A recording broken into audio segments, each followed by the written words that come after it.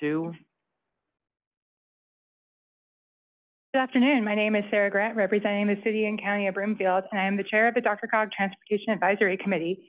I call to order the February 26, 2024 DRCOG TAC meeting at 1:31 p.m. This is an in-person live streaming meeting format, and members of the public attending by Zoom have the ability to mute and unmute themselves and share their webcam.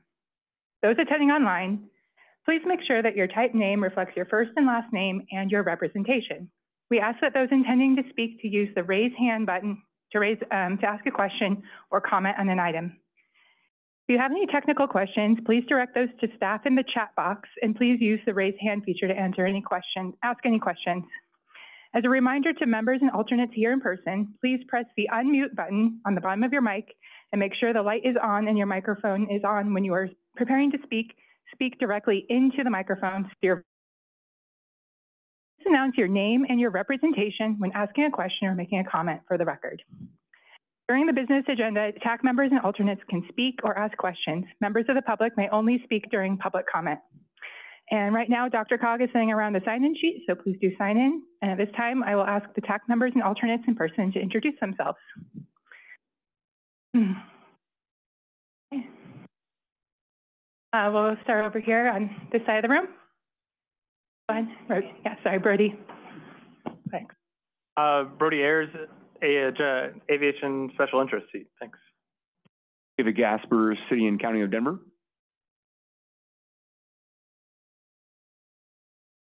Sorry, Josh Schwank, DRCOG staff. Selma Lanakis, Lafayette. Jennifer Hillhouse, City and County of Denver. Jim Houston, CDOT Region 4. Justin Schmidt, City of Lone Tree, representing Douglas County. I'm Rife, Douglas County and Castle Rock. Matt Williams, alternate from Douglas County. Bill Soroy, RGD. Dean Sanson, City of Boulder. Michelle Riccio, Adams County. Marissa Gahan, CDOT Division of Transportation Development. Brad Rivera, non-motorized special interest. John Papsdorf, DRCOG. Always pleased when the new members can figure out the microphones better than those of us who have been at the table a while. Jacob Rieger, DRCOG staff. Sarah Grant, City and County of Broomfield. Cam Kennedy, DRCOG staff. Frank Bruno, via Mobility Services. Overstein. Hi, good afternoon. Sean Poe, City of Commerce City, representing Adams County.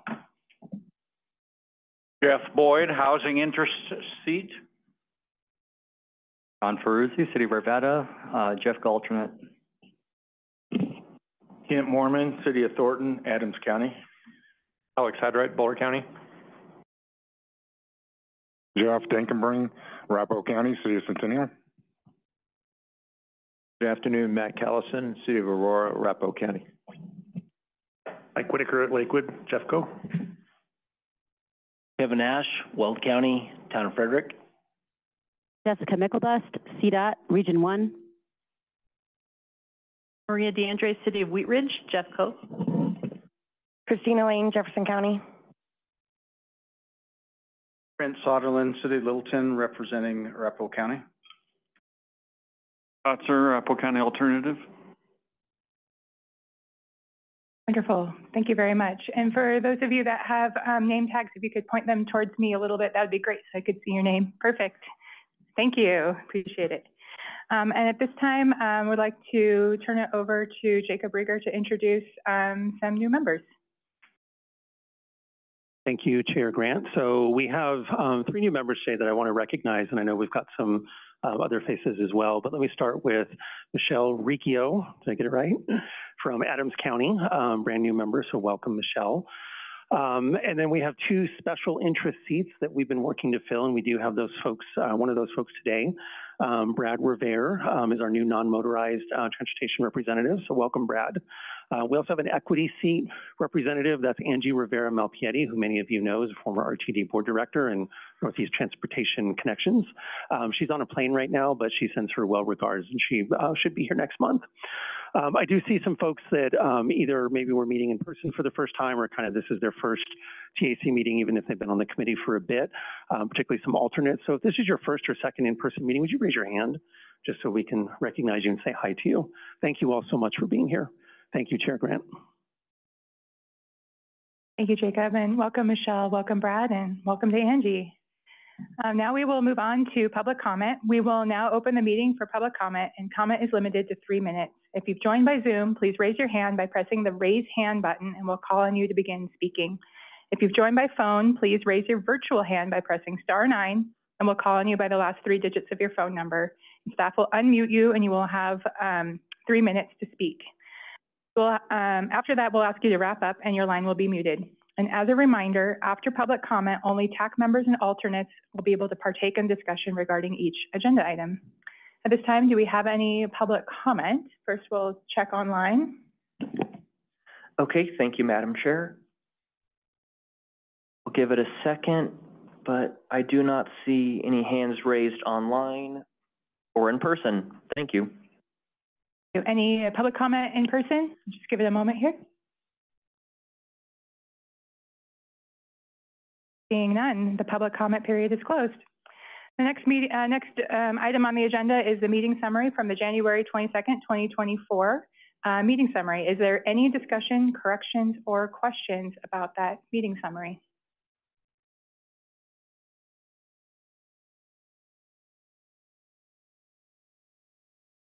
Wonderful. Seeing no questions or comments or corrections, the meeting summary will stand as posted. Moving on to our first and only action item for the day. This will be item number 4 in your packet. This is the Community-Based Transportation Planning Program Selection Recommendations, attachment B in your packet. And at this time, I will turn it over to Nora Kern, Manager of the Sub-Area and Project and Planning Program. All right, thank you, Chair. Yes, I'm excited today to be talking about our community-based transportation planning program and our first recommendation for projects for the set-aside version of that program.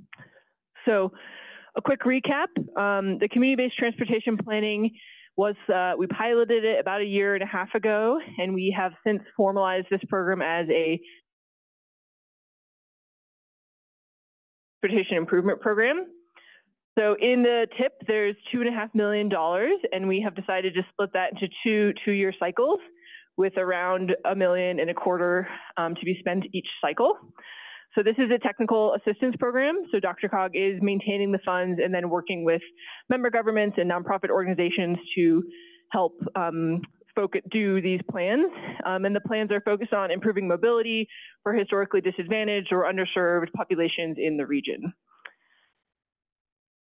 So we have completed our selection process. We had a letter of interest window at the end of last year. It was a 2-month period. It was a fairly simple letter of interest. We then formed a selection panel, which included several DRCOG staff, both from the transportation planning side, our communications and marketing team, and from the regional planning division. And then we also had Chris Quinn from RTD and Marcia Nelson from CDOT. And so we were evaluating each of the letters of interest based on a number of factors. First was alignment with MetroVision, alignment with the 2050 Regional Transportation Plan, the community need, how ready the project and the team were to potentially move forward, and then planning need. And there's actually one missing, I realized, which is the description of the planned community engagement and kind of the thoroughness of that. So during our letter of interest period, we received 10 letters of interest, which you can see kind of summarized here. And we did request an estimated budget range, so you can see those at the right.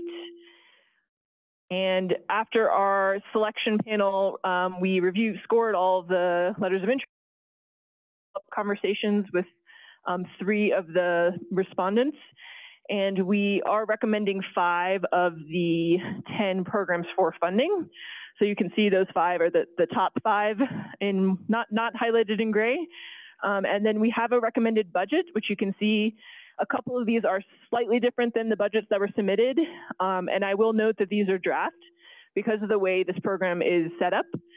We just requested a letter of interest. We don't have a full scope of work for these projects yet. So if these projects are selected, we'll then work with the either government or nonprofits that submitted the project to really flesh out the scope and make sure everything looks good. So with that, I do have a motion. I'm also happy to take any questions if there are any. For that presentation, Nora. Do we have any questions or comments from the TAC?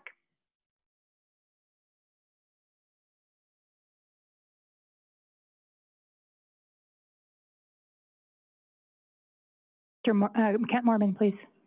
Yes, I move that to recommend to the Regional Transportation Committee funding 5 community-based planning projects through the first 2 years of the community-based planning program set aside as recommended by the Selection Committee. Thank you for the motion, Kent. Is there a second? I'll second. Sean, Commerce City. Thank you, Sean Poe. Thank you for the second. Do we have any discussion? Seeing none, all in favor say aye. Aye. Anyone opposed? Any abstentions? Motion passes. Great, thank you.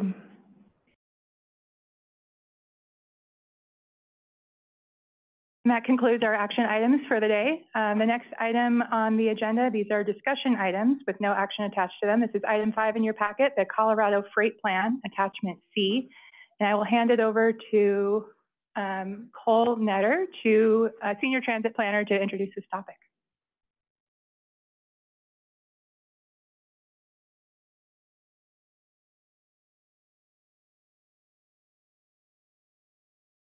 Hello, everyone. My name is Cole Netter. I'm DRCOG Senior Transit Planner, and I work on maintaining and updating our current freight plan and also participate in statewide freight planning efforts on behalf of DRCOG, which we are going to be talking about a little bit today. Over the past year, CDOT Freight Mobility and Safety Branch has been conducting workshops, research, and outreach to update the Colorado statewide freight plan.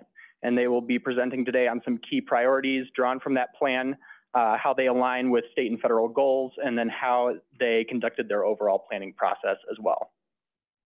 And this update is a bit timely for us, as we at DRCOG are also beginning the process of updating our own regional freight plan. So you guys can expect to see a little bit more of me at these committee meetings coming up in the future, but also keep in mind our own freight plan during their presentation and what you want to see in our own plan going forward. CDOT is the standard of freight planning in our state, and it's great to hear from them today, specifically Erica Denny and Craig Hurst, both freight planners at CDOT. Turn it over to both of you.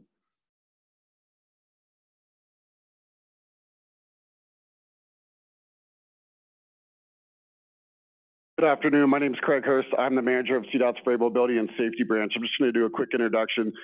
Erica's going to do her best to give you a summarized version of a 350-plus page freight plan. So bear with us. We're going to high level quite a bit. The key thing to point out is that the Federal Highway Administration has put out 17 key focus items for every state to plan for. Some major changes is we expect 1.5 times more trucks in Colorado by 2040. And so, you know, we need to plan for that. And we're constantly planning for infrastructure improvements on the state highway system. And we love to help, you know, groups like DRCOG, but all of the local towns and counties that you guys represent. We're always here to help. This is our entire team. So, you know, we'll do as best as we can to help, but it's me and Erica. And so, again, we're happy to help, but Erica's going to go through maybe in 15 minutes, like I said, a 350-page plan. So feel free to ask questions if there's time. Thank you. Afternoon, everybody. My name is Erica Denny, and as Craig has already stated, I'm the freight planner within CDOT, working hand in hand with him every day. As he stated, this is going to be high level. This is, we kind of joke, you know, when we're giving presentations, what level are we given? The 5,000, 10,000 foot. This is about 100,000 foot view.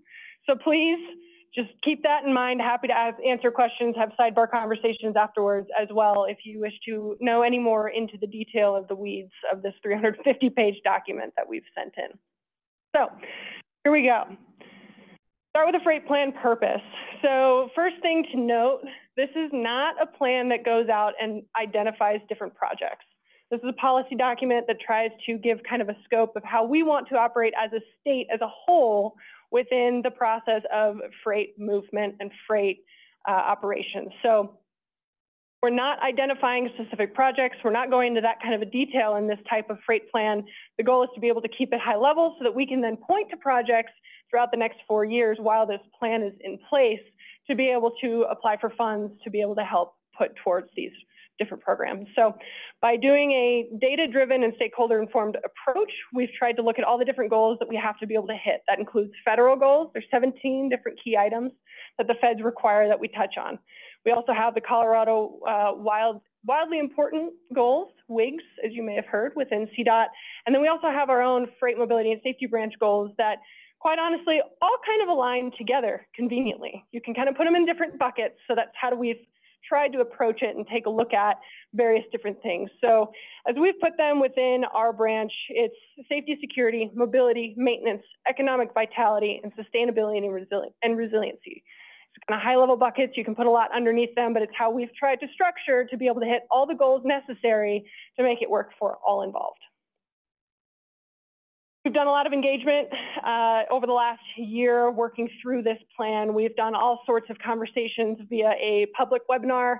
We've done working group where we've had more of a broad but select group to come in and have discussions that we hope to have more dialogue with.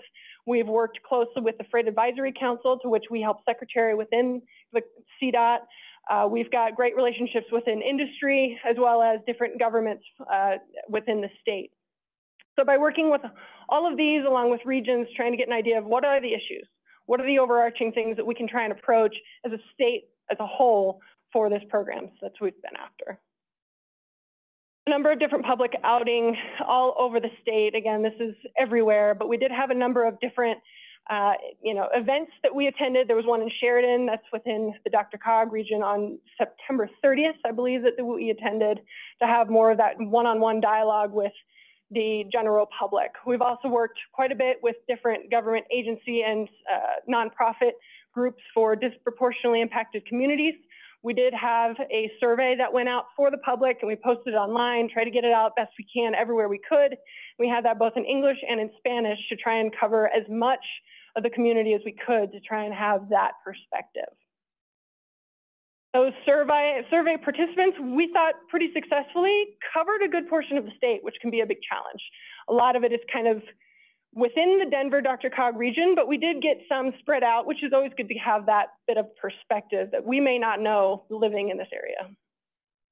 We're going to go into kind of these different buckets and just, again, high level what we've touched on.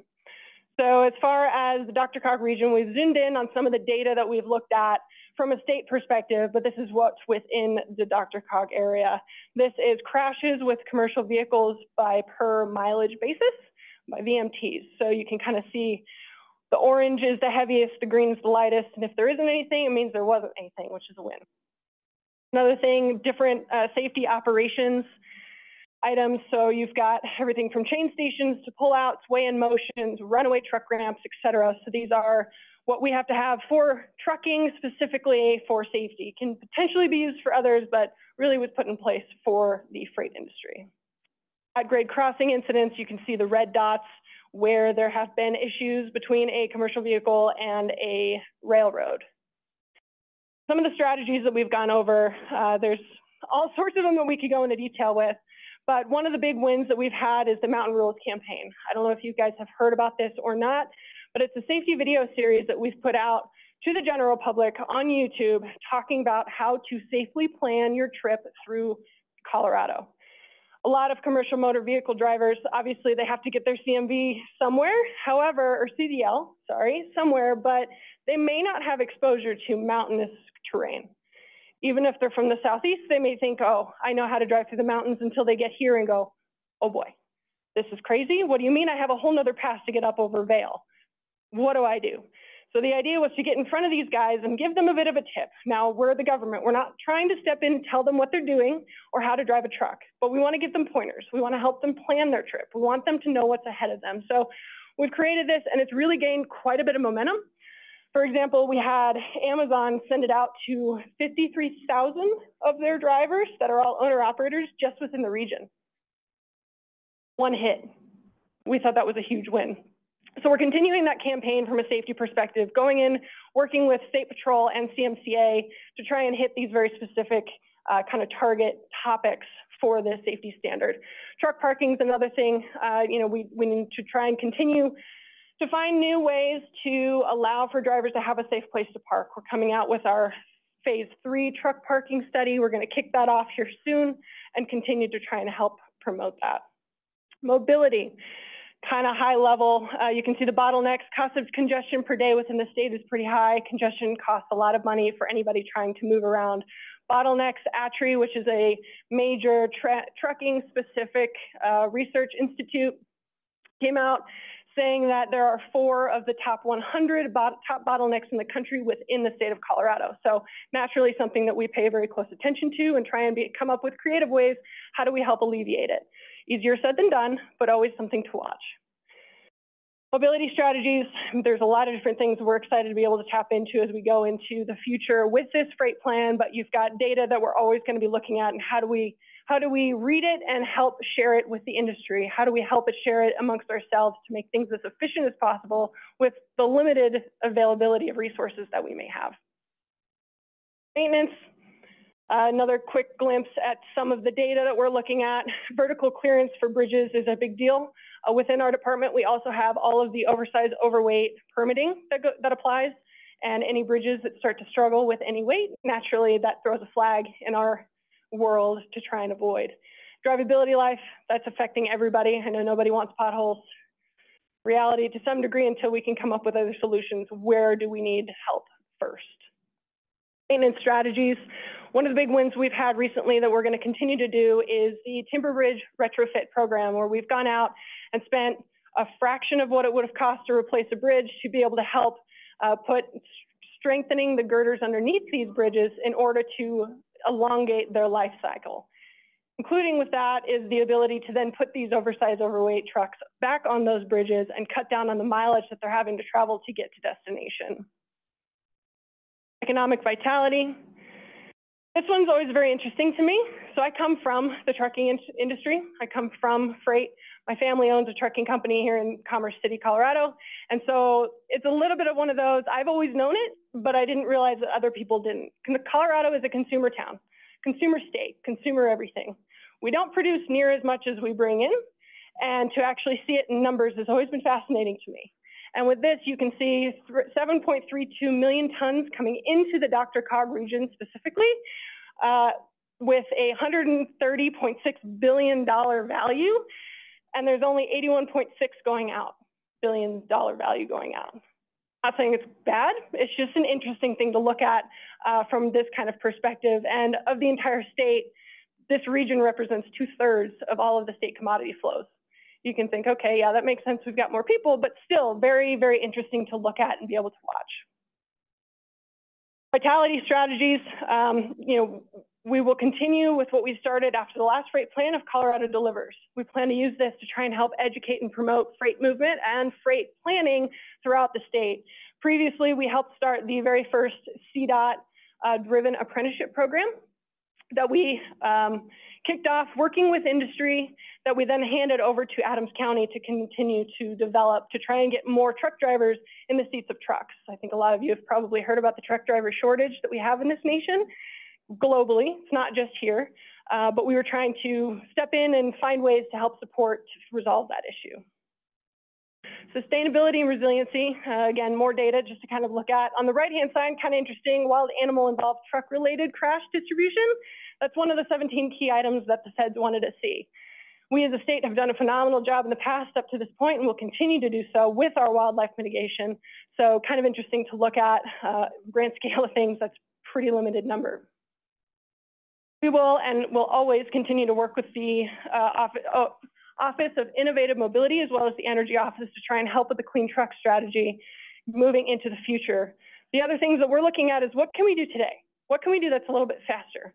Trying to get electric or potential hydrogen trucks out there is going to be a bit more of a long game. There's a lot more to go into it.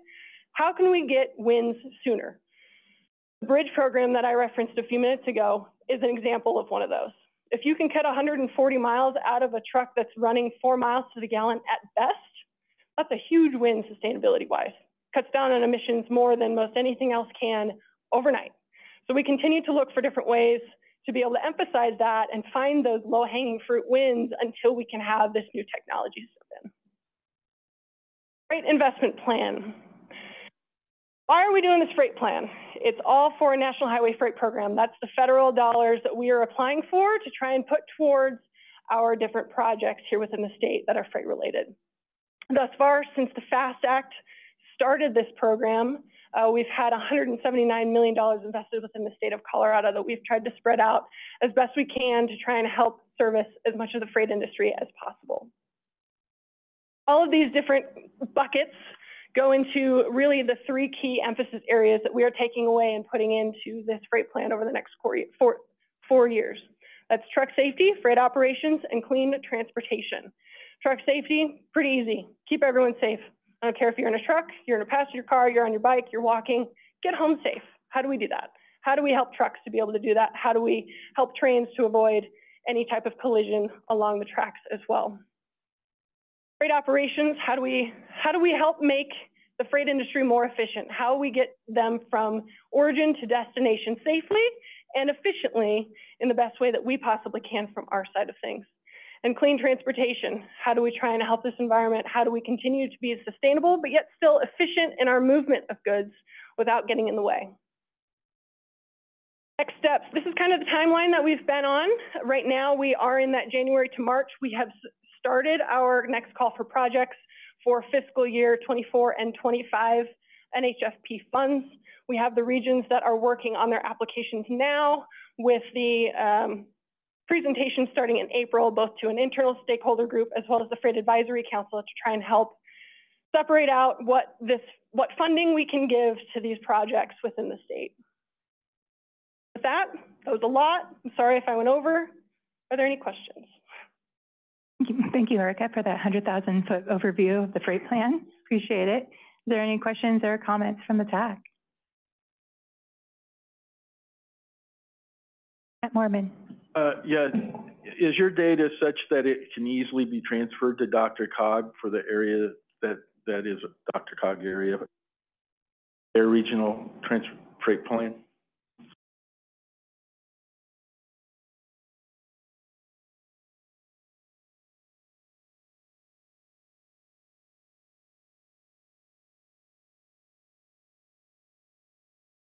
The national data set that we purchased can be shared, but there are stipulations around that. It's not cheap, and I think they want to keep it that way. And so we're happy to participate and give exactly what you asked for, but it's not as easy as sending the file. Mike Silverstein. Yes, thank you, and great presentation. You focused on kind of the highway side. What does the plan contain regarding rail and air freight? Oh, we have the air freight participate, and we're really good at moving mail in Colorado, but we don't have any freight-specific airports here.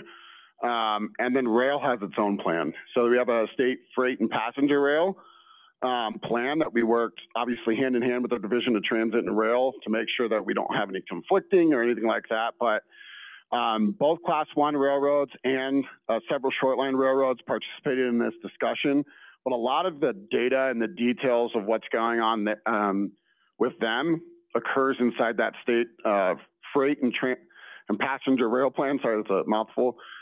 But I do see that becoming far more blended in our day-to-day work, where we're focused as much on freight rail as maybe our Division of Transit and Rail is, because their main focus is on passenger rail. But we are always looking for opportunities, such as up in Hudson. BNSF's developing new rail yards out there. On the I-70 corridor, there's a new rail yard.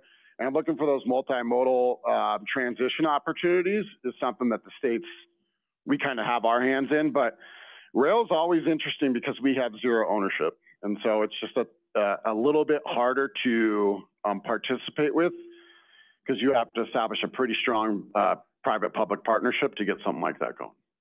Okay, thank you. And one more question, if I could ask. You you focused on clean transportation a little bit. How do we find out more? That's my area of interest, and where would I go to either participate or to learn more?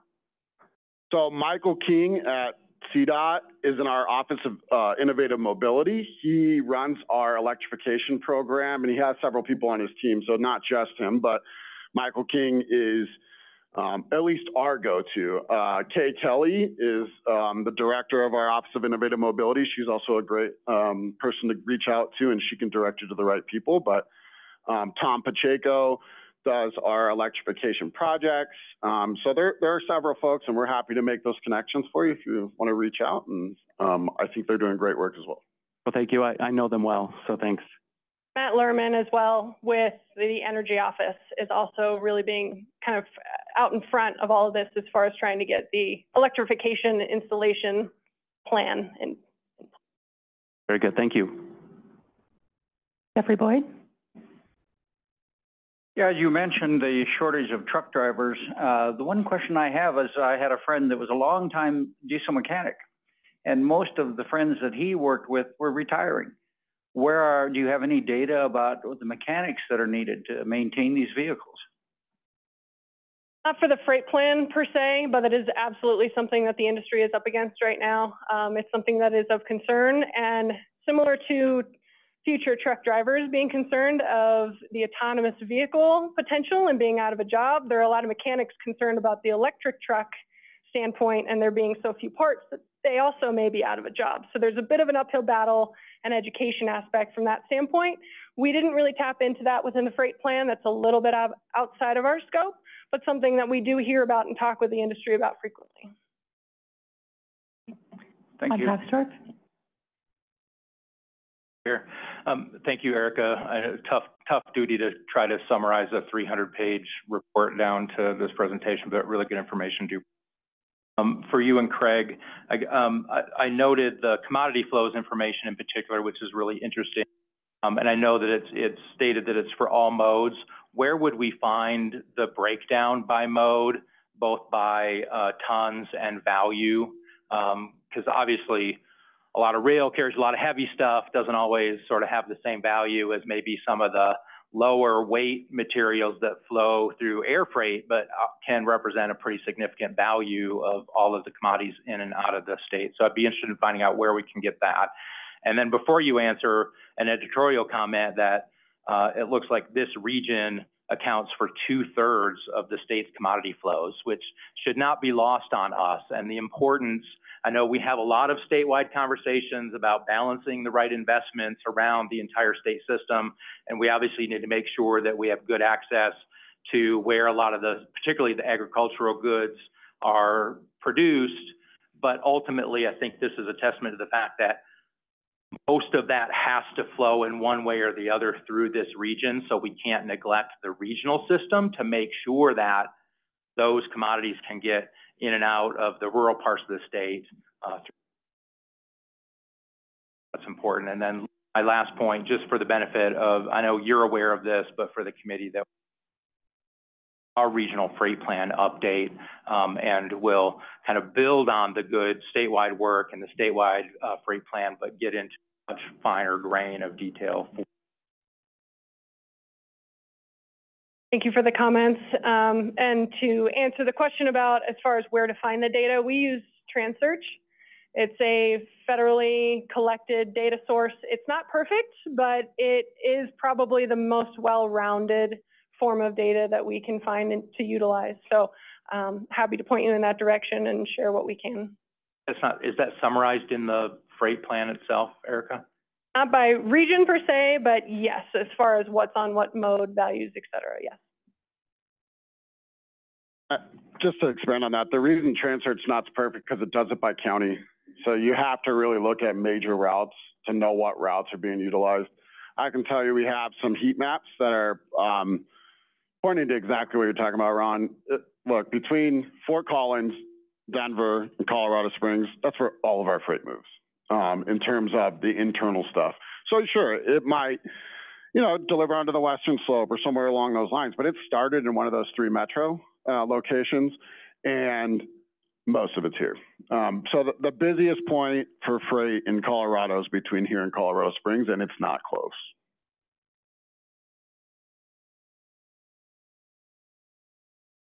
Any further questions or comments for CDOT staff? Thank you. Thank you very much for that presentation and providing that overview, and great to hear we'll have some synergy coming up with the DRCOG freight plan as well. Next item on the agenda packet is item number 6. This is the Regional Housing Needs Assessment, attachment D in your packet. And I will hand it over to Andy Taylor, Manager of Regional Planning and Analytics.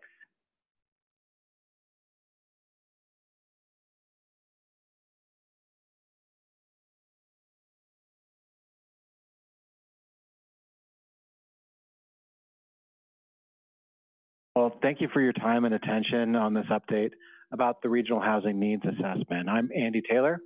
I get to provide leadership to both regional planning and analytics teams here at DRCOG. So I'll just back up for a second here to MetroVision before we get started talking about the Regional Housing Needs Assessment. MetroVision is our regional plan. This version that we're under now was unanimously adopted by the DRCOG board back in 2017.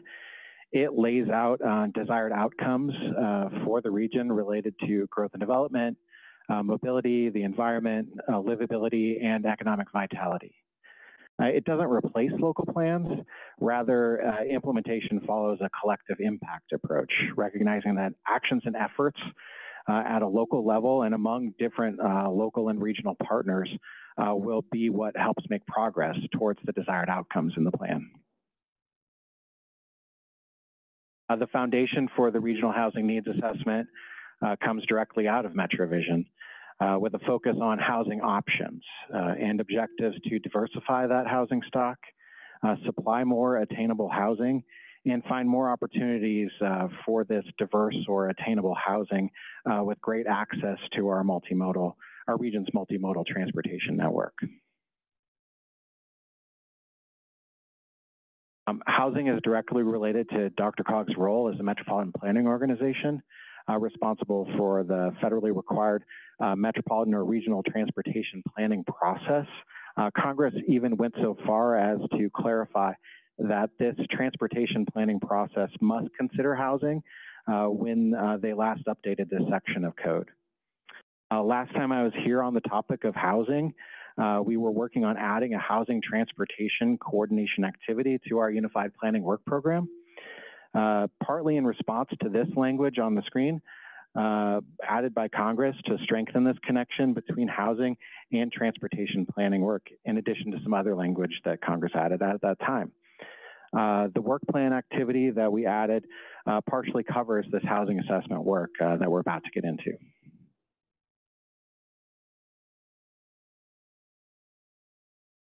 The housing needs assessment is just the first cog in this broader housing strategy and planning work. The assessment itself is broken up into 2 phases. Phase 1 focuses on analysis, analyzing housing need. Phase 2 is focused on barriers and some initial transitions into the strategy work.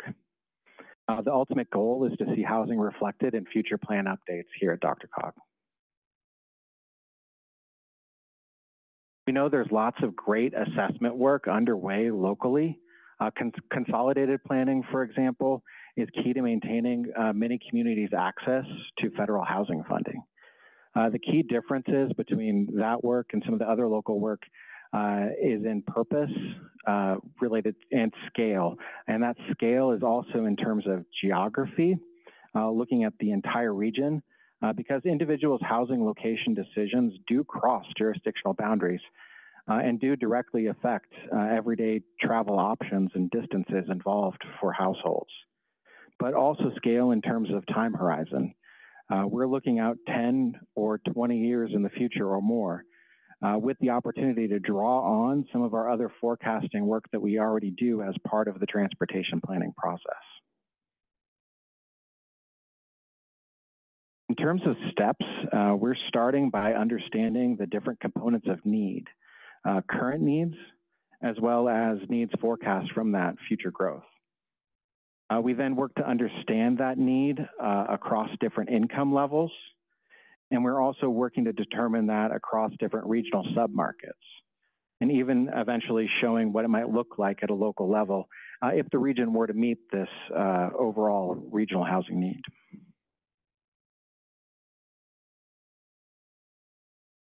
The project team's methodology accounts for current need in two buckets. There's underproduction through analysis of changes in household formation over time, and also accounting for homeless families that would not necessarily be found in many of the foundational data sets that we rely on in our household forecasting work, like the census.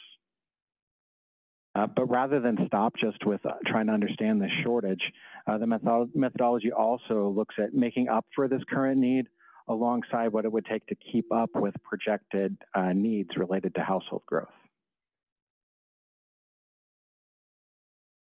The project team also split the region up into 5 different submarkets. The goal was for these to be contiguous, to reflect some commuting patterns using a clustering algorithm to try and capture as high a number as possible of commute origins and destinations in one submarket, and to be able to leverage data products that the Census Bureau has that allow for lots of custom data tabulation to understand these different submarkets better.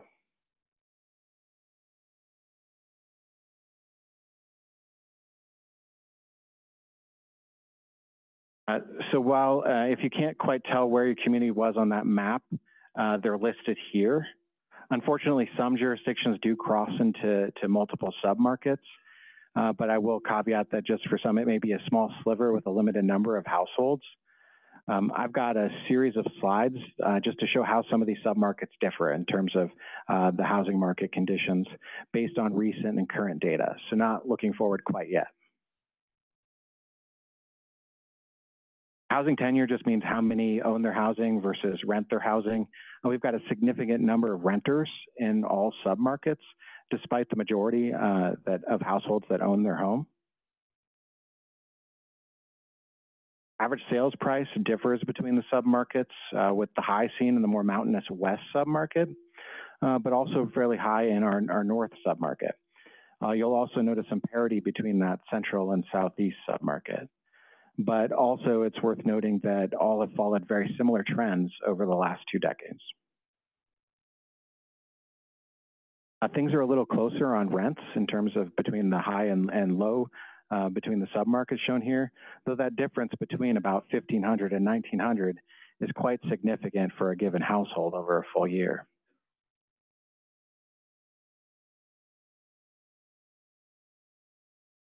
Cost burdening is when a household spends 30% or more of their income on housing. A severe burden is when that percentage goes over half of household income. This is something that many housing needs assessments look at and try to understand how many households may not be finding housing that's attainable or sustainable for their income level. While there is some variation between the submarkets, nearly half or more of households who rent are experiencing this cost burden. So now let's go back to the region as a whole and look forward. Based on our work so far, the regional housing needed by 2035 is 216,000 homes. That's in addition to existing housing supply. That factors in current shortfalls in terms of underproduction and homelessness, as well as forecast household growth over that time. By 2050, that need is over 500,000.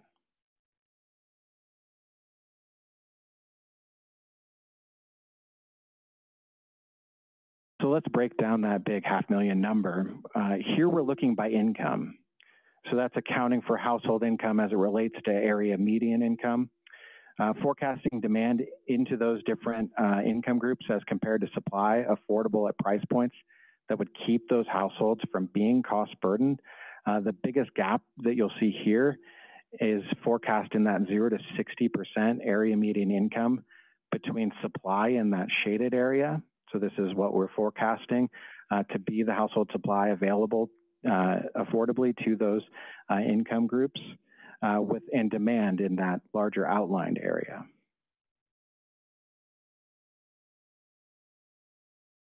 So that's the type of data that we're working towards currently right now. in terms of the schedule and where we're at, the first pieces of this work have focused on this type of analysis, as well as some initial stakeholder engagement. The project team is working on right now on a summary that will finalize and wrap up this analysis to be able to share it more broadly. The project team, that we're then proceeding into more stakeholder engagement in this upcoming phase that we're launching into really quickly here. And in this phase, the second phase, we're working to explore systemic barriers to sufficient housing construction and initial or potential strategies to start to meet the level of need that we're forecasting. And we're aiming to bring all of these findings together yet this June. And so we have some opportunities coming up. We have a series of stakeholder engagement sessions to discuss barriers specifically. Some of you may be interested in the opportunity we have coming up in person next week related to infrastructure, or you may have others back at your jurisdiction or agency that you could help extend the invite to. We also have some other opportunities that may be a fit for some of you that may be more on the advocacy, development, or service provision side of things. And we have a series of other stakeholder engagement opportunities that I'd be happy to share as well. But again, thank you for your time. I'm happy to turn it back over to the chair, but I'm also available if there are any questions or comments at this time. Thank you, Andy, for that overview. Any questions or comments for DRCOG staff? I see Jessica Mickelbest has her hand up. Hello, thanks. This is a really fascinating presentation. We just had one at CDOT from the state demographer that kind of aligned with some of the things that you're talking about. And I was just curious, when you're talking about how many units we need, did you take into account, is this assuming everything that's under construction or kind of planned for development today, including all of the condominiums you kind of see popping up around the region, or does this assume those are already under construction, so those are counted for, and we need, in addition to that, another 216,000? So this wouldn't account for anything that's under construction currently or planned. So that is a good number. Yeah. Okay, thanks. And then just curious, the state demographer was talking a lot about just aging populations within particularly kind of the DRCOG area. And so does your information or study go into depth on type of housing or housing accommodation for aging populations? We'll be getting more into that as we get more into the strategy work about what meets the needs of households based on age. Where age is already coming into play in our analysis is factoring into that income forecast, actually, as we are seeing forecasting using the state demography data from the state demographer. As we're seeing more households headed by older adults, that is changing the income distribution that we're expecting in this region. And so that is something that's already showing up in these numbers in this initial analysis.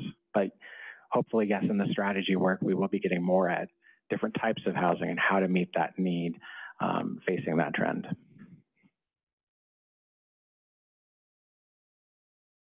Matt Mormon? I noticed on your slide, if you go back to number 9 or something like that, where you show the north and north central, et cetera, and on the next slide, you indicate that Thornton is in only the north. I was curious where that dividing line truly was on your map. Since we surround Northland, I was just curious how that worked out. Yeah, the project team was looking specifically at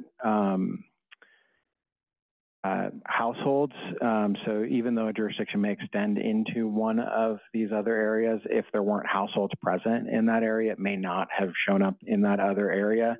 These are following public use microsample areas. So they're not some of the geographies folks may be more familiar with in terms of census tracts or census blocks, those types of things. So yeah, I do want we will be working with the project team to get a tool that lets folks explore this map a little bit better to see quite where those boundaries fall. It looks like that for that north central north area, some of that is following the county boundary on the north of the north central line, but it is difficult to tell, yeah, where it is following. It looks like it may be following some of the Broomfield boundary, it's not clear. I guess I was looking at the south boundary. Okay. I mean, across there. Just curious how that all falls in there. Oh, the south boundary? Yeah, the south boundary of the north area. Just curious, some street names or something on there. Look at that map. Back, thank you. Mike Silverstein? Oh, thank you. Two questions. First would be on slide 14. This would be on the rental cost burdening topic. What goes into the definition of burdened? Is it just the price of rent, or is it everything associated with the home? What goes into that? So specifically for the rent side, it would be what the Census Bureau calculates as gross rent. So this is part of what they're surveying for that. So it may include quite a few things in terms of utilities, but for the most part, yeah, I think that is just looking at rent most often. So at that kind of that cut point of 30% is just the amount of rent that is charged versus all the, the phone bill and the utility bill and the water bill, all those things added up. Okay, then two more slides down. That would be the distribution need. The units for homelessness is just from a terminology perspective is in the past times we may have called that subsidized housing or rent support or low income housing. Is that equivalent, or is there is this for just unhoused folks or people who actually need some rent support? What goes into that definition? So the units that we're reflecting for homelessness here, this is just a consequence of how we're pulling them into the analysis. Long term, the needs of families and individuals experiencing homelessness, the home they need is going to look a lot like anyone else in that income category. So while there is need, I think in the strategies as we start to get into what does that look like in terms of shelter or transitional units, there may be need for more subsidized units in this category, in that 0 to 60% AMI category. That is where we do tend to see more need for subsidy in general for all household types, not just those experiencing homelessness. Thank you. Christina Lane? Thank you. Yeah, so I think I'm getting an idea of just piggybacking off of the cost burden question. Was the H&T index, the Housing and Transportation Index, used as like a jumping point for any need, recognizing more so that throughout the region in our more urban core, there's opportunities to reduce transportation costs, but in our more rural communities, where people are driving further, there's less access or no access to transit, just recognizing that might impact housing considerations for the more rural communities in the region. I think we're working with the project team to try and figure out if there's a way we can do some comparison just on a map basis with the housing and transportation cost index. I think it's difficult for us to fold it in directly because we are looking at individual households as they're represented in this data, and with that index, it's a modeled indicator that's available at a given geography. But I think there are some things we want to make sure that we're speaking to, especially as we talk about these regional submarkets and getting at where is that access to opportunity and where are those places that are experiencing, they may not be experiencing as high of a cost burden, but there may be more expenses on the transportation side of things.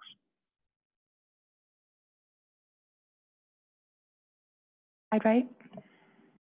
I think there's at least 3 bills in the legislature right now focused on housing production, the ADUs, density around transit corridors, and parking minimums. Is there a sense for how much each of those individually or cumulatively would impact our housing deficit, the 2035 and the 2050 numbers shown? We haven't done that analysis directly as part of this work, as how many units would be produced by any of those bills directly. No, I'm sorry. Matt Callison? Thank you, Andy.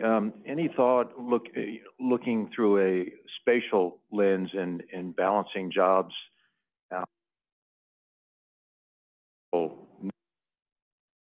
so as to compress the vehicle miles traveled, affecting transportation costs, modes, et cetera on that? Probably more of a jobs, housing, employment, wage scale, have the ability to look at where there's some deficits are and some needs. Yeah, so one of the uses that we have for these regional submarkets as part of this work is to start to explore some of that and look at where some of that need is being driven on the job side, where it's being driven from several different factors. And so trying to understand that connection between housing and transportation, for sure, is a big function of those regional submarkets. Rice? I was just curious, how much does this study take into account the high growth areas by the DRCOG that accounted for housing needs? I'm trying to think if it would be accounted for. So some of the high growth areas that are immediately outside the boundaries, those wouldn't necessarily be accounted for. We are trying to reflect and stay in line with the state demography office, but it is something to maybe at least, it could be worth speaking to in the analysis itself, because there are people who, if they did have housing options nearer, it may have a relationship to the housing choices they would make. And so there may be something we can speak to directly at, but it's not included in the analysis per se.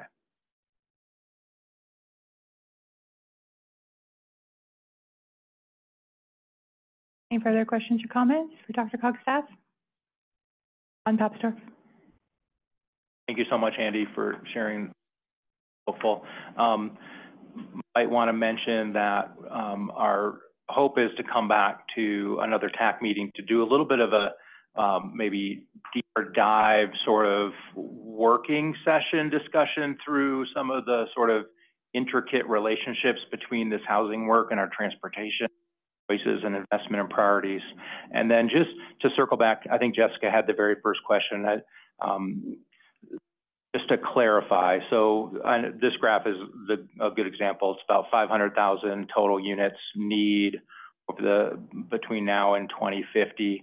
Not sure if Jessica quite was getting to the question, but what would we kind of based on sort of our trends with the market production of units overall? I think that might have been partly what Jessica was getting at. How much of that sort of future need might be met sort of with our average trends we've seen in terms of housing unit production, ignoring the fact that we think that sort of we're missing certain segments, or there's a misalignment between the type of housing and particular, but overall of that amount. The good news is that looking back with the project team on our housing construction trends is that we are building a lot as a region. We are. It's just maybe not in every regional submarket to the same level, and also in every income group to the level of need that we might have. So I think that'll come across in our strategy work pretty more clearly, where we're sitting in a slightly better position than maybe some other regions throughout the country, where housing production just overall is an uphill climb. I think we are sitting in a different position.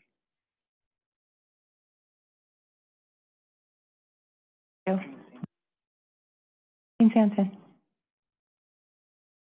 Thanks for this presentation. Information is really helpful. I think piggybacking on Ron's question, I think it might be helpful for us to understand historic trends and then current housing stock today. So when we're talking about adding over 200,000 new homes over the next 10 years, what does that mean relative to not just the inventory today, but also those building trends over those 5, 10, 15-year periods? Thanks. Thanks.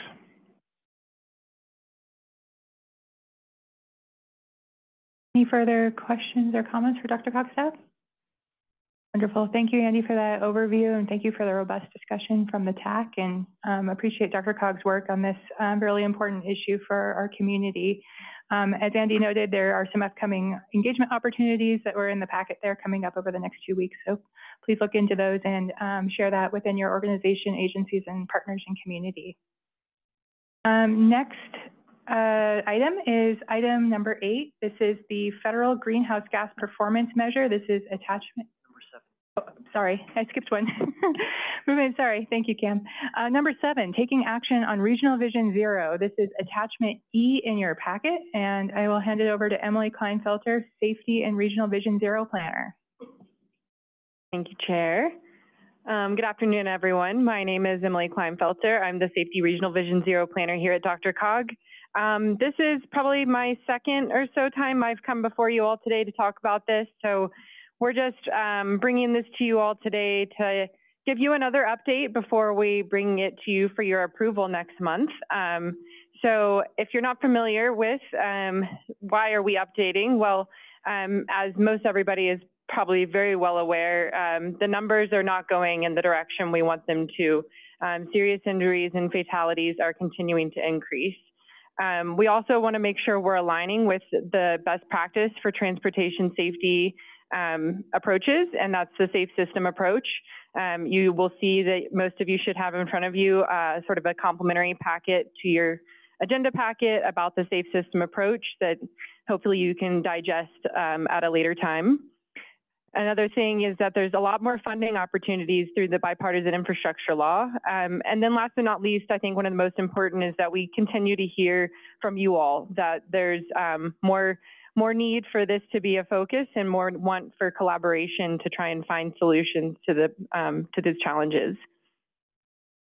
So again, I mentioned the packet that you have in front of you today about the safe system approach. This is sort of the guiding approach for DRCOG, and not just DRCOG, but really USDOT, CDOT, all of the transportation industry is taking on this approach away from the traditional ease to the safe system approach. So these guiding principles are that death and serious injury are unacceptable. Humans make mistakes. You know, we are fallible creatures. We are not perfect. And we're also very vulnerable creatures. We can only withstand a certain amount of kinetic energy, right? Like we, especially outside of a vehicle, only have so much protection. But that responsibility is shared, not just with the roadway users, but also with us here sitting at the table sort of higher upstream. There's a lot of responsibility on those of us who are creating and have more power in the transportation system. And so with that, it's to say that safety is proactive. That means that really instead of like looking at crash data for how to react to safety, we're looking at where are the risks and being more systemic.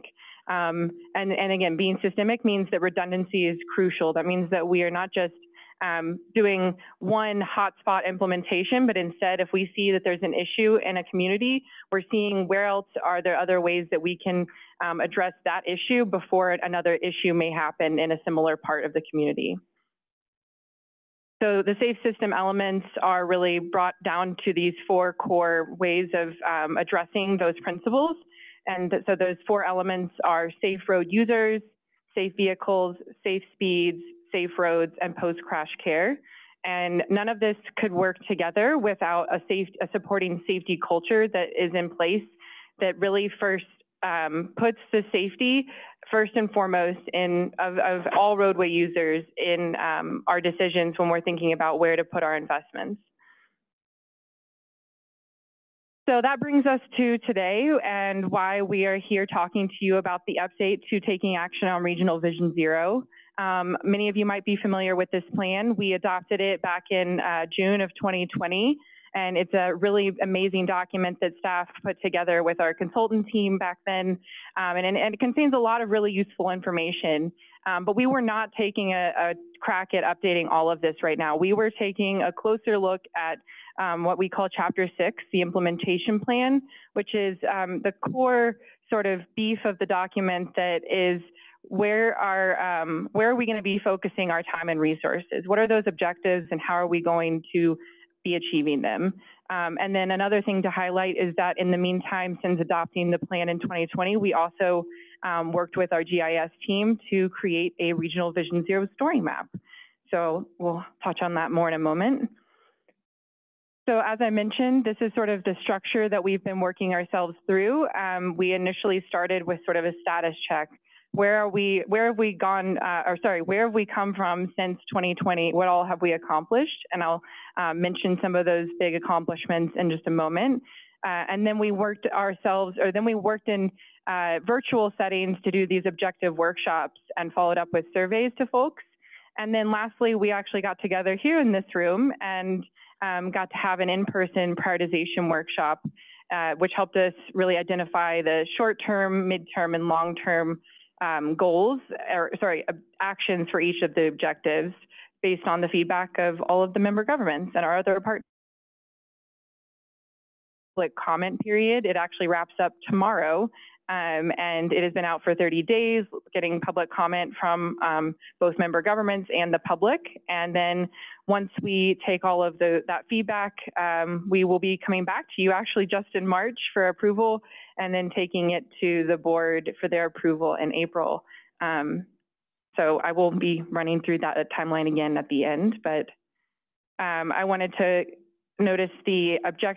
talk about the objective workshops. Here is sort of a little screenshot of the activity that we worked on in these virtual workshops. We used a software called Mural, if anybody's familiar with it.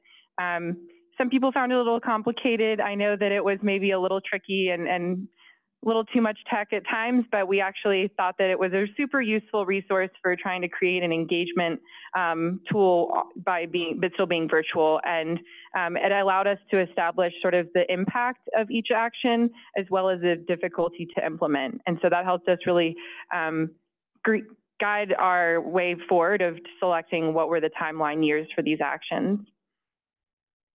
And then, as I mentioned, that was our next sort of step, was doing the prioritization workshop, where we got together here in this room and decided, okay, we've taken a look at how hard it is to implement and what's the impact of these actions. Now, where does it fall on our timeline? Because we only have so much capacity and so much resources to be able to do all this. And so I worked with a lot of your staff and other folks here in the room to identify what are our short-term, mid-term, and long-term actions. And so here's some of the takeaways here, which I think one of the most important ones to me is to take advantage of existing programs instead of creating new ones. I think, we've got a lot of really great things that are already existing, whether it's within your own communities, some of our partners at CDOT or RTD.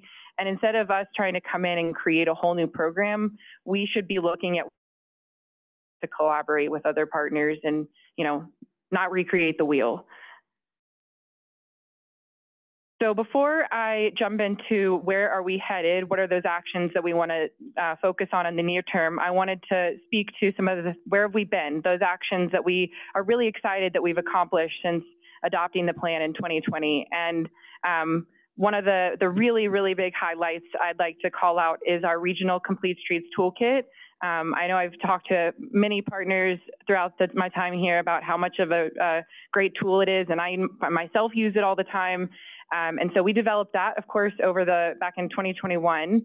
And then we worked with a consultant team after that to then create a prioritization analysis, which then really helps us narrow down creating sort of medium, high, and low priority segments across the region where we know to focus our funding and resources to improve accessibility and mobility and safety in the region. Another really big highlight in that sort of data space is the creation of our Regional Vision Zero story map.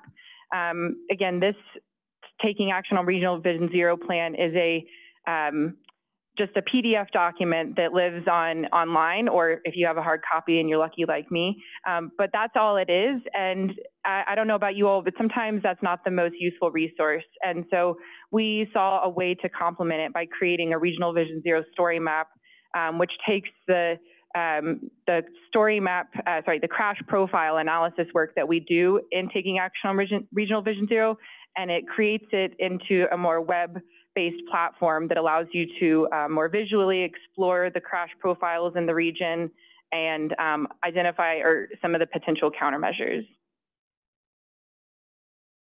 So, like I said, that's where we've been, some great things we've accomplished. Now I'm gonna talk about some key actions that we wanna accomplish within the next 0 to 2 years. These are key immediate actions, and we have 6 objectives, and so I'm gonna run through one action for each objective. Some of them are different levels of impact you'll see here, or different levels of difficulty to implement, and that's kind of on purpose, right? We can't have all super impactful, super hard to implement actions because there's only so much staff and resources here to get the job done. But starting off strong, I think that we are hearing you all and loud and clear that we want to address dangerous behaviors on the roadways. And so that means creating a forum to bring together all different types of partners, maybe not traditional partners in the transportation system, to create regular safety meetings of all of these different stakeholders to discuss ways to find solutions to address these dangerous behaviors, whether it's driving or whatever other dangerous roadway behaviors we're seeing. We need to get our heads together and maybe think of not always traditional approaches to finding a solution to it. And it's always not going to be a one solution fits all for every community, right? And so that's where we believe that this forum could be a really great way to start finding that solution. So looking at improving collaboration between allied agencies, we also want to promote the safe system approach and Vision Zero training or educational opportunities to our local governments, to community organizations, and especially to media outlets. We want to make sure we're getting the word out there. I feel like, you know, we can do as much as we can around education, but it's making sure that that message is being reiterated through our media whenever something does come to them. And so we want to make sure it's a full systemic approach, right? We can't just be talking about it within our own communities. We have to try and think outside of our communities. But we also have to think about the roadways themselves. And so for looking at the designing and retrofitting roadways to prioritize safety, we have identified the creation of a quick build toolkit would be something of use to the region, something that would provide guidance on design, traffic measures to improve safety. And then looking at Objective 4 to improve data collection and reporting. So I mentioned that we have those crash profiles for the region based on our area types. Well, we want to make sure that we are doing that that's a routine analysis that we're performing. So our goal is to initiate that in the next 0 to 2 years, the next analysis of those crash profiles, update them, and then make sure that we've got a system in place to routinely update those every 3 to 5 years. Objective 5, increasing funding and resources. We'd like to continue evaluating the Transportation Improvement Program criteria to further prioritize safety projects that are on the regional high injury network that address those key crash profiles I just mentioned, or otherwise reduce fatal and serious injury crashes. That's something that is going to take a lot of collaboration with many other folks in this room and people within some of the other staff at DRCOG, but we know that really, if we're able to increase and create sustainable sources of funding, then that really could help shift and push the needle in our direction. And then lastly, Objective 6, improving data that's not the right. Improving data collection and reporting, that's not correct. This one is supposed to be increasing our legislative support. And so this is looking to support legislation to increase funding and evaluate reallocation of existing funding to safety projects to create a reliable, dedicated funding stream. Like I just mentioned, we need dedicated sources of funding that are reliable and not something we're always having to go after grants for safety projects. And then back to the timeline that I mentioned, we are here right now talking about this progress report. I will be back with you all in March to bring this to you all for your approval. The public comment period, as I mentioned, wraps up tomorrow. And then we will be taking all of those comments and feedbacks, making sure there's any remediation that needs to be done to the document, bringing it to you in March. April will go to RTC and then as well as go to board. And hopefully everybody approves it and get started and get the ball rolling. Quite frankly, we're obviously not going to wait, to be doing this. We're doing this work still. The Regional Vision Zero work group meeting, we just had that last week, or 2 weeks ago now. And so, we're not waiting till this is approved to continue working on safety. But this is just, we of course need to dot the I's and cross the T's to get everyone's approval to make sure that, this new action plan is the right direction that we want to be moving forward on. So with that, I wanted to invite you, if you all are interested in participating in that Regional Vision Zero work group meeting, or somebody from your staff is interested in participating and you're not already invited, we would love to have you. So email me or Cam Kennedy and we can get you on that email list. We used to, and we will also be doing at least one, most likely 2 site visits this year. And so if you know of a potential, if you're interested in hosting one, of a potential project or activity that you want to highlight in your community related to Vision Zero and safety, let me know. We'd be more than happy to coordinate and come out and check out your community. Any questions? Thank you. Thank you, Emily. Thank you for that overview of the Regional Vision Zero update and the status. Is there any questions or comments for DRCOG staff?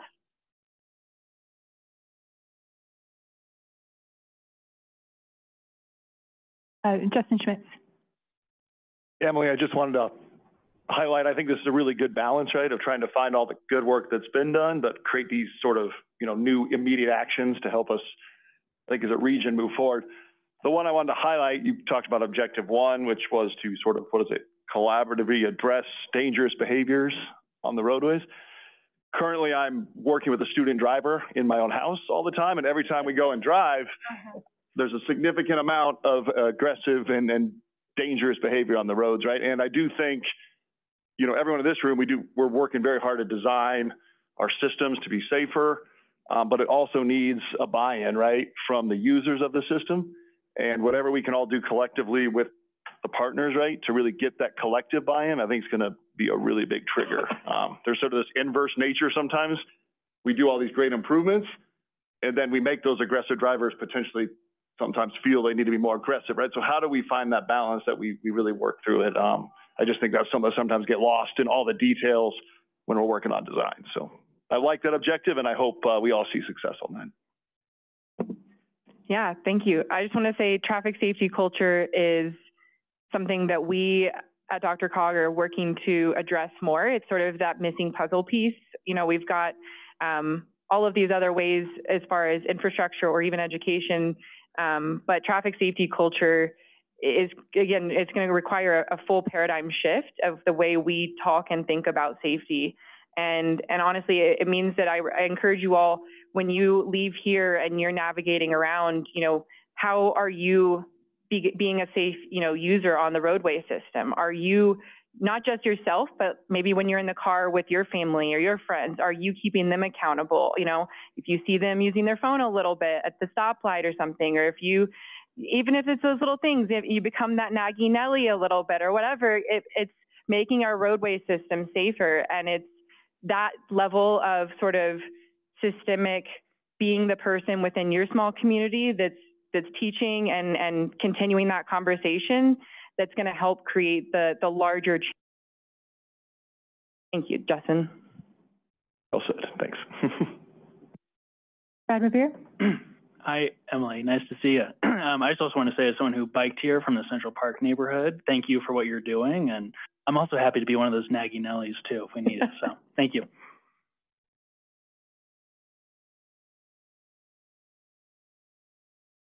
Michelle Malinakis.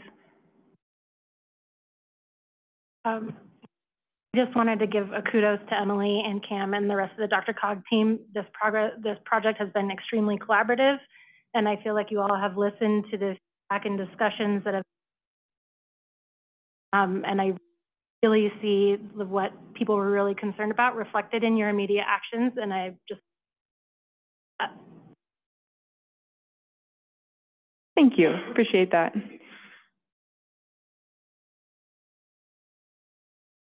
Further questions or comments for DRCOG staff? Wonderful. Thank you, Emily, for that update. And again, public comment closes tomorrow, so you still have some time to get those in. We look forward to seeing you again next month. Next item on the agenda is item number 8, federal greenhouse gas performance measures. This is attachment F in your packet.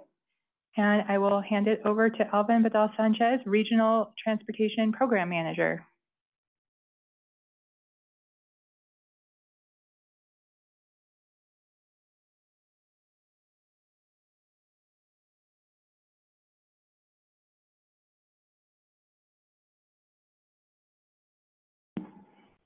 Thank you, Chair. Good afternoon, everyone. So I am bringing before you all a new performance measure that CDOT and DRCOG will be subject to later this year. This is part of our federal performance management program. Y'all have seen a version of this graphic before when our colleague Lauren was presenting the safety targets, whereas that was PM1 we were discussing. I will be highlighting a new performance measure under PM3. It's the largest of the performance areas. It covers system performance, freight, and CMAQ. For the 5 areas, those are broken into whether we're reporting to the Federal Highway Administration or the Federal Transit Administration. Each of these came online at a various point after 2017, and they all have different data requirements, methodology pieces, reporting expectations for them.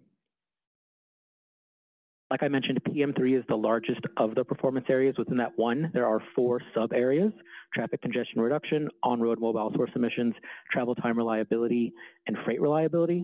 I'll be touching on what is previously called the travel time reliability sub-area, but it does include a new performance measure related to the percent change in tailpipe CO2 emissions on the national highway system.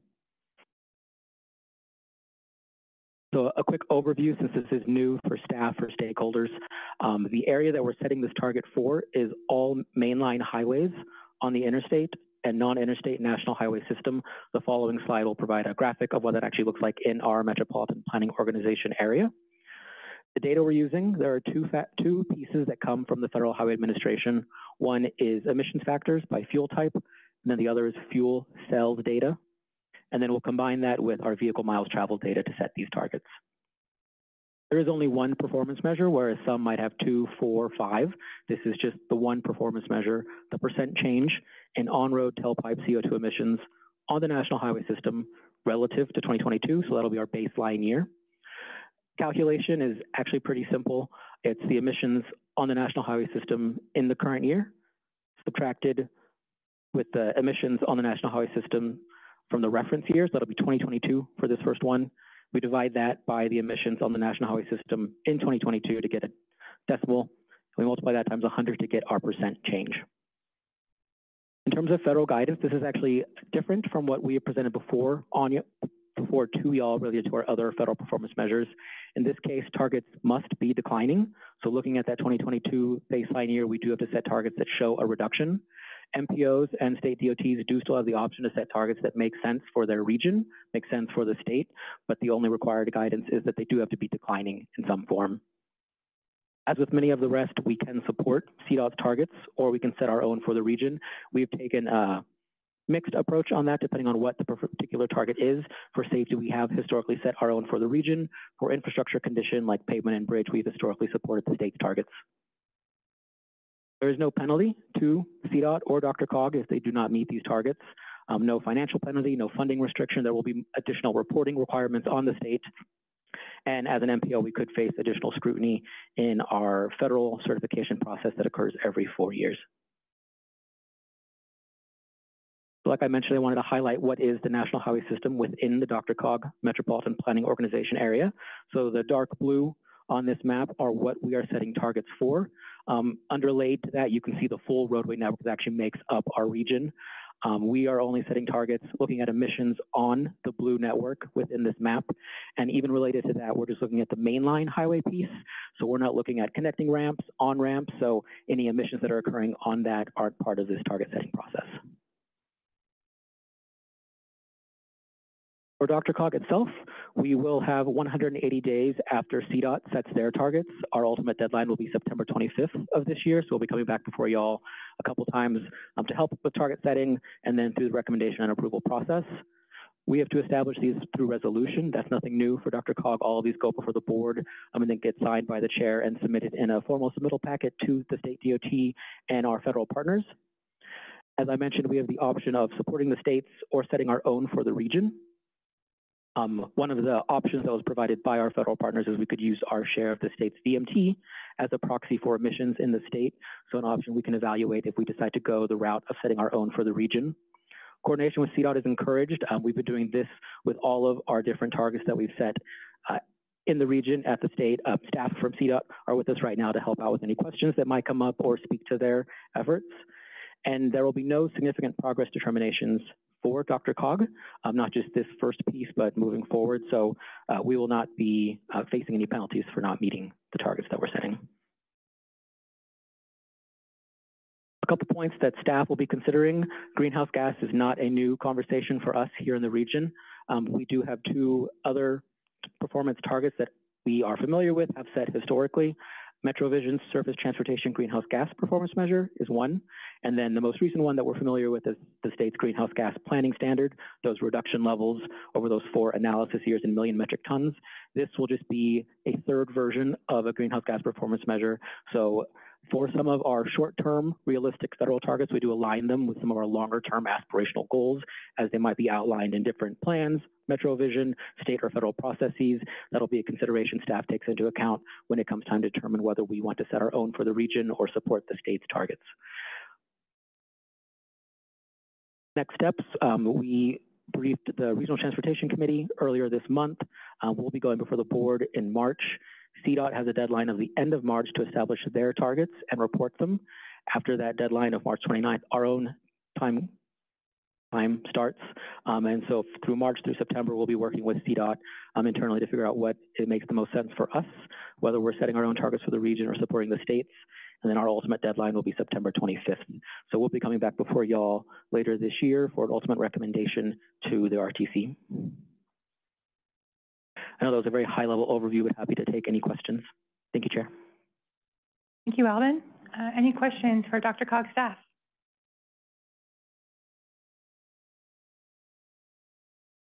Mike Silverstein.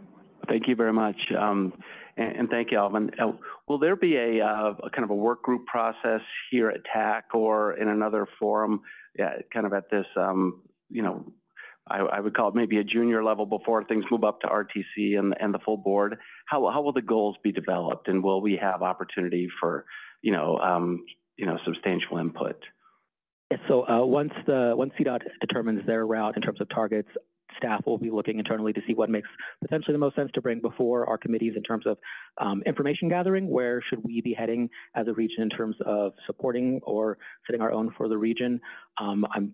I'm thinking of just our safety targets. That was a really important one for us in the region to be setting really aggressive aspirational targets compared to where the state DOT was when these were first rolled out. So that'll be part of the conversation we have with our committees internally and staff is what makes sense for us and how do we get there with target setting. So I would say, yes, we'll have conversations with this body, RTC, and the board prior to a recommendation and approval process. Okay, great. Looking forward to it. Thanks. Matt Mormon. How will this greenhouse gas standard or align with the state's already adopted greenhouse? Or is this additional or less? Just curious. Where I'm headed is it's hard to have two different targets. It would be to have one target. Just asking the question of, does it use the same things that we're using for greenhouse gas, or is the federal government off on a different tangent for greenhouse gases, et cetera? Yep, so that is the question staff are having right now, is how we align these short-term realistic targets with what we could already have in place either through MetroVision or the state's greenhouse gas emission reduction levels that we do have to meet. The data pieces that we do have are set by the feds, so they are different than what is going into either the MetroVision target or our state greenhouse gas emission reduction level compliance runs. And so we recognize that having 3 different greenhouse gas performance targets makes conversations a little confusing. Using different data, a quirk of this one is just the national highway system piece.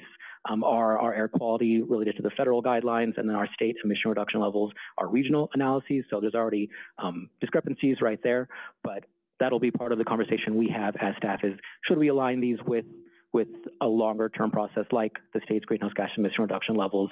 The state's also having their own conversations with that as well. And so depending on how they end up moving in a direction of a target setting, we could ultimately just support their target if it's in line with a larger process, or we could set our own if we think we need to be more aggressive as a region compared to the state. Morgan? Yeah, so you said that we're using the national standards for CO2 or NO2 or whatever the average is across the nation. Yet Colorado has much higher standards on their emissions testing, et cetera. So that seems to penalize us, if you will, in Colorado. Is that a fair statement, or is this new cars, or what age of fleet are they? Federal level, is someplace out in the middle of Kansas may have a totally different standards than Colorado. Yep, so the emissions factors that come from the feds are by fuel type. So there isn't a like fleet detail on that. For these national measures, the federal government, USDOT, has aimed for some consistency, just for an apples-to-apples comparison between state DOTs, between regions. When the notice of proposed rulemaking was provided, DRCOG did provide comments related to some of these quirks in the ultimate descriptions, definitions of these different data pieces, but ultimately, for consistency, the USDOT did go with these, what are very high, broad measures for an apples-to-apples comparison between state DOTs and regions across the nation.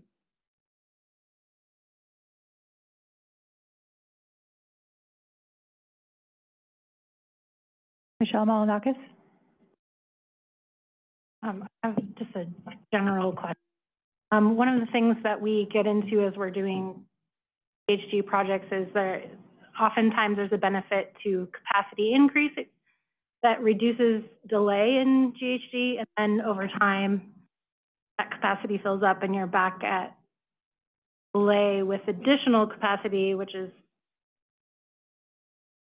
how is this, you guys approaching this in the plan, and if so, how? So this is just one piece of our larger federal performance management program. There are other pieces that speak to traffic congestion, shifting travel to like non-single occupancy vehicle. And like I mentioned, this is just our federal measures, which are really short-term, realistic. We also rely on our MetroVision plan that has its own performance measures targets that speak to more about the quality of life that we want to achieve in the region. So ultimately, it's about balancing all of those different aspects. With our federal ones, we do try to, as much as possible, align them with established vision that are already part of our regional aspirational goals and outcomes, so we're not making anything new. I would say we recognize that there is that balance in capacity versus future congestion. It's all about what quality of life do you want to achieve in the region.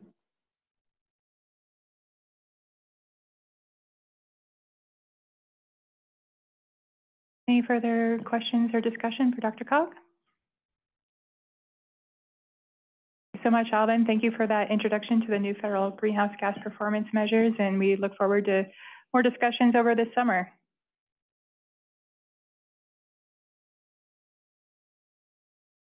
And we will move on to item number 9, Rebuilding American Infrastructure with Sustainability and Equity, also known as RAISE. And this is attachment G in your packet, and I'll hand it over to Jacob Rieker. Yep, thank you, Chair Grant.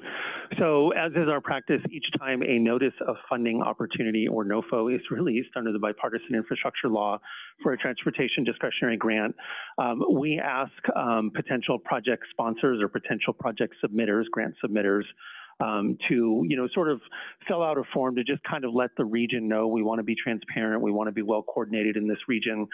So every time one of these comes out, we ask folks to just kind of let us know if you're considering submitting for, in this case, a RAISE grant. So we have collected those. We received six sort of notifications about potential RAISE grants that might be submitted. They're due on Wednesday, so we've collected those in the packet. I'm not going to go through them individually. We're not looking for presentations from the sponsors, but the point is, again, transparency and regional coordination. So we want you all to see what your maybe neighbors or partners across the region are considering in terms of potential project submittals for this grant program, and I'd be happy to answer any questions. Thank you, Chair Grant. Thank you, Jacob. Any questions about the RAISE grants or the submitted applications?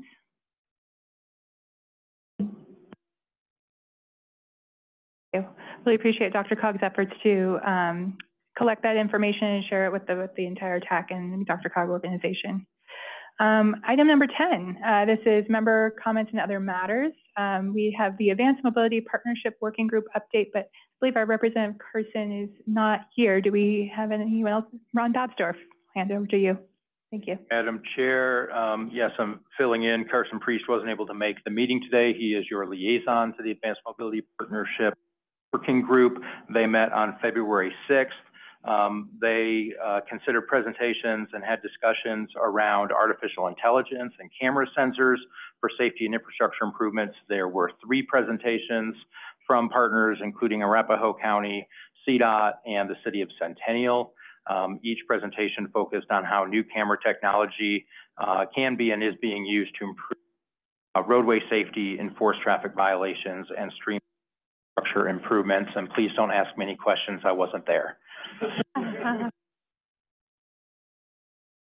Thank you, Ron. Appreciate the update. Are there any other member comments or other matters that TAC members or alternates would like to bring to the TAC?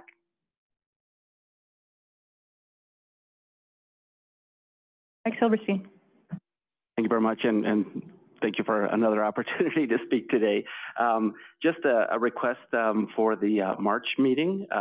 Hoping to get a briefing or at least an update on DRCOG's climate planning efforts in the grant program under the Priority Climate Action Plan, the CCAP program. Wondering if that's something we could squeeze into the agenda for March.